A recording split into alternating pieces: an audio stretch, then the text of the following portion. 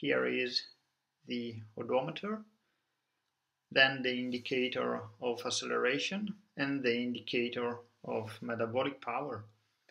The transition from blue to red corresponds to the acceleration threshold here and the VO2 max here.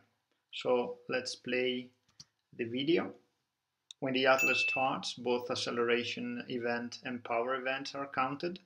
Then during the second acceleration phase, where the athlete is not able to overcome the acceleration threshold, the combination of a moderate speed and a moderate acceleration leads to a high demanding action. And again during the third acceleration phase. So at the end of the first bout,